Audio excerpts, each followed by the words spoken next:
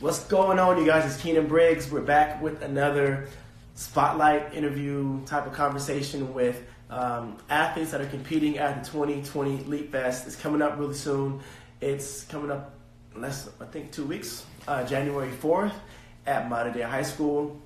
Today we're going to be talking to John Gibbs Jr. Out of Oceanside. I want to make sure I get the score right.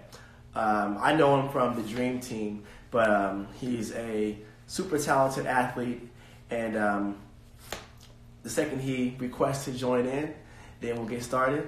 But overall, he's a talented athlete. I've been watching him now for, I want to say 6 years or so, watching him as that little guy jumping. But here he is now. Let's add him into our chat. So what's going on, man? Like, how's everything? How's the season going so far? I know you had a track meet in San Diego. How's everything going? Yeah, it's been going pretty good so far. We've had a couple meets so far, SDSU and the one last week, and then just trying to get back into the groove of things. Basically, Yeah. getting ready to shake some rust off and things like that, and then just getting ready to hit it hard once outdoor comes up. Yeah.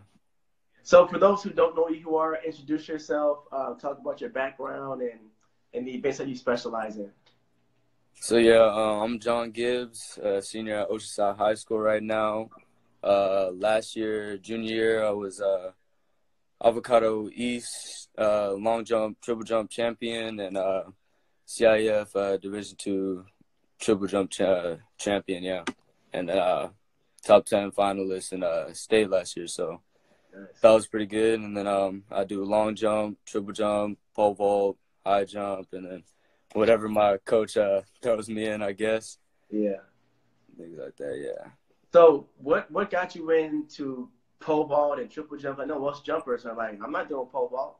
Yeah. And those who are in pole vault are like, I'm not going to triple jump. Like, how'd you get into both of those? Yeah, that definitely. I mean, the jumps just came natural with my dad being a jump coach and my sister all my sisters basically doing jumps and things like that. Mm-hmm. But then my dad did pole vault when he was in high school, and then he had the school record over at Oceanside. Okay. And I know he always used to talk smack on me and things like that. But when I got up there, so I mean, I guess that just got me into it, and then feeling my drive to get better in that event, along with doing triple jump and things like that. And then it just came along perfectly. Last year went 14 and obviously beat his record, so Okay. now I can hold that title above my head, things like that. Yeah. That's really good. And so, like, I've seen you around the track meets the whole time. I've seen you when you were, like, little. I think when I started with my club team was in 2013. So you might have been how old were you in 2013? That might have been yeah, you were I was probably about 10 or 11 or so, yeah. Yeah. So I seen you on the track, and I'm like, he's going to be good. And then fast forward, now we're here. And one thing I do want to correct is I did say that you were already committed to Sac State. So I was incorrect with that. Is that you went on a visit to Sac State. Yeah, that's that was about it. Yeah, just still uncommitted right now, just trying to wait on it for, that right time. Sac State, it was definitely a blessing to take a visit over there and things like that. It was a beautiful campus, and then coaching staff and all that is nice. So yeah, they're definitely in their consideration and things like that. And so let's talk about your personal best, right? So you're at 47.4 and 3/4. Yeah, for triple. Yeah. So that's a great mark leading into your senior year, right? Because triple jump, you see feet of improvements each year. So are we expecting 50 this year? What's going on? Yeah, I mean, that's the big goal. I remember just being like 6th or 7th grade and talking about how I'm going to go 50 my freshman year. But obviously that's always shooting for the clouds and things like that. Life gets in the way and things like that. But it's all good. But, yeah, definitely this year, senior year, big goal is in 50 hopefully pretty kind of early in the outdoor season, just to definitely turn some heads and get things rolling. But don't really want to force nothing too much. But, yeah, getting 50 is definitely a big goal for this upcoming year. Okay. And so with all the events you do, what do you feel is obviously your strongest event, and then what's your most favorite event to do? My strongest event is obviously triple jump. I mean, that's probably falls along with my favorite too, along with pole vault. triple, it's like, you know, not too many people do it, and like just with my technique, and as long as I've been doing it, people just see it and they're like, oh, how do you do that and things, and I'm like, I don't even know myself, you know. It just comes natural, but like, you know, it's always something to see. Like, it's unique to me, along with pole vault too. It's like not too many people are doing it because like they're like going up 14 feet in the air with the stick, like that's just nonsense. But you know, Yeah. things like that drive me, and I just like push myself off of things like that, and then you know, just having fun along with it, with the way that all the experiences that I've had and my teammates and things like that. Yeah. Can you see yourself doing that in college? Maybe as a decathlete, would you be open to even giving up triple jump if you're doing a decathlon? Or, Yeah, that's kind of been like one of the biggest questions that I've got from a lot of coaches and friends and family and things like that. Is obviously doing the decathlon. I mean, if it's gonna get me the farthest, I'll most likely be susceptible to doing it and probably doing like triple on the side and things like that. Hoping my triple grows, so I'm able to do a triple for full time, things like that. But yeah. I mean, I wouldn't mind like being a decathlete. Those are kind of in my eyes like the best athletes on the track. You know, they Yeah. all around the field and track and things like that. But like, yeah, I could see myself doing it. I mean, if I want to be the best athlete, I gotta chase like, you know, the biggest things, and that would probably be one of them. So, yeah. Yeah. So how long have you been doing track? I feel like you were born on the track. Yeah, You know? yeah, that's kind of always the joke. Like I came out of the womb triple jumping and things like that. But yeah, I've been doing track for about 12 years now. Okay. Yeah. Yeah. And so talk about, the high school team, talk about the dream team, your dad's club team, and just what you learned from both types of programs. Yeah, so definitely starting out on the dream team, you know, it gets me going like, oh yeah, this is what track feels like, and just being able to like get to the Junior Olympics and competing with other kids my age gives me that sense of like just competition in general. And then my dad being the track coach over at the high school too, it just gives me that sense of like oh yeah, I can't wait till I get up to here and compete with all the big boys and things like that. And now that I'm on the high school, it's like a big team, as to where like the dream team, we're a team, and then everybody's like spread out and things at different ages, but age groups and things like that. But now in high school, it's like everybody's against everybody, no matter what grade or age and things like that. Yeah. So talk about, having a dad as a coach. Like how do you separate, being a dad and a son, and then separate coach and know when to switch gears, and listen to him as a coach versus a dad.